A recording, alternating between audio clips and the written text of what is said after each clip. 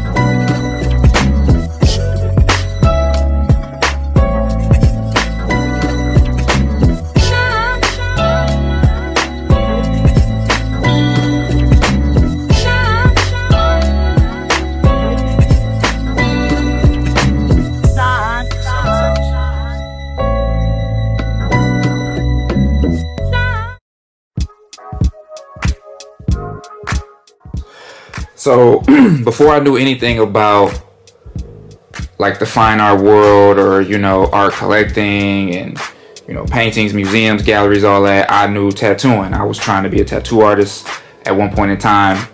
It's similar to wood burning in a lot of ways. And I spent a lot of time with them. So, and I learned from what I saw them doing. And I, you know, kind of incorporated that into my style and the work that I did on wood and on paper. And then, you know, I came to know this other world, got familiar with that over a couple of years. And then I saw that those two worlds don't really mix, right? Or at least not in Detroit. So, right, the tattoo world and the fine art world community didn't have really any intersection.